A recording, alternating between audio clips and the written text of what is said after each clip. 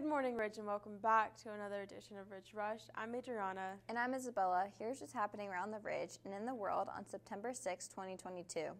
In sports news, the varsity volleyball team rallied from 2 sets to defeat Milton yesterday in 5 sets. In cross country, both the girls and boys team finished in second place in their meet yesterday. Great job, Lions. Multiple people, including at least 5 children, were injured after the high-rise swing at the fair in northern India after a malfunction and plummeted 50 feet to the ground. The horrific moment, which was caught on camera, occurred Sunday around 9:15 in the city of Mali. A video of the accident shows the high-rise spinning ride slamming into the ground, causing 16 people to fly out their seats. The attraction was supposed to close on the 31st, but was recently extended until September 11.